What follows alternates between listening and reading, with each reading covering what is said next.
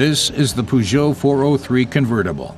Probably its most famous owner was Peter Falk, alias Lieutenant Columbo. Columbo's trusty French vehicle made its first on-screen appearance back in 1971.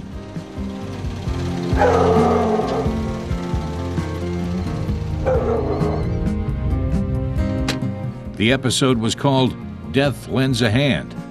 Columbo was in his trademark trench coat, complete with cigar and trademark quips.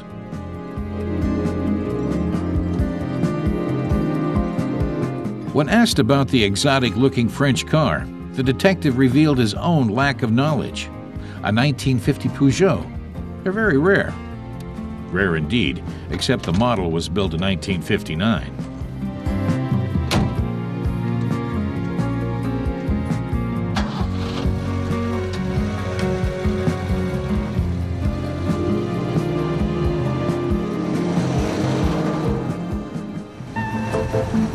Another thing that stands out is that Columbo almost always drove with the roof closed. Despite being in California, the sun-kissed Golden State, Columbo always did seem to be his own man.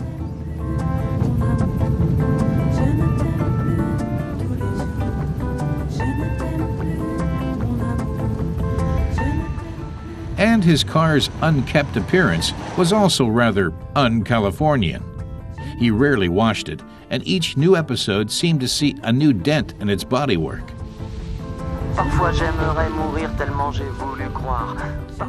The legendary detective seemed happy to allow his car to fall into decline. Different strokes for different folks. Most of today's 403 convertible owners have a different approach. They appreciate what they've got, a real rarity with just 2,000 units built. In total, all versions of the 403 sold 1.2 million units.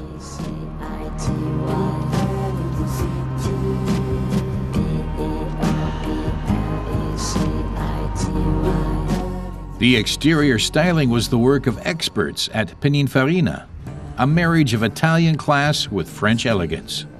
Typical for the pontoon form were the bulge on the hood and the suggestion of fins at the rear with the vertical rear lamps.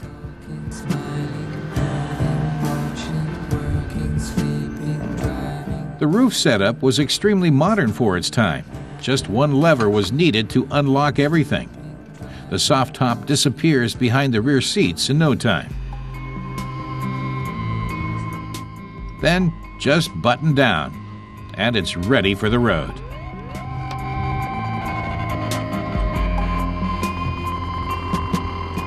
Whether open top or not, this is a slick look and ride, albeit one ideally enjoyed in the front, given the storage of space in the back. Leather seats were standard at the time, and the mid-range convertible was ultimately considered a luxury model. In technical terms, however, it was nothing special and shared the same platform as the 403 sedan and wagon versions. Under the hood, it had a 4-cylinder gasoline engine with a side camshaft.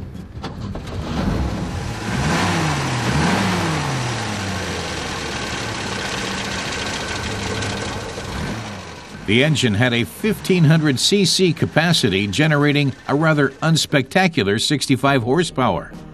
These stats were in line with Peugeot's aims for the model, a luxurious but certainly not sporty convertible that was also suited to longer journeys. The 403 convertible was unveiled at the 1956 Paris Motor Show. Visitors were bowled away by its elegance. Right next to it was the 403 wagon, a beast of burden for all occasions, and seating up to 8 people, extremely practical. Not far away, the rivals over at Citroën were enjoying a lot of attention thanks to exhilarating new designs. The Peugeot 403 never generated the excitement that the Citroën DS or ID did, but its robust character did make it very popular on the domestic market. It was featured in Peugeot's range for 10 years. Plus, the diesel engine introduced in 1959 made the car a practical option for use in North Africa. The French convertible is a fascinating classic, not just because of its starring role in Columbo. As only 2,000 units were made in total, the chances of bumping into other 403 convertible owners are practically zero.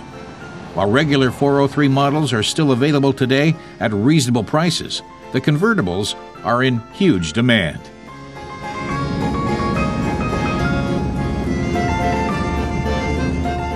Our red protagonist is not available for purchase. It belongs to the Peugeot Museum in Sochaux.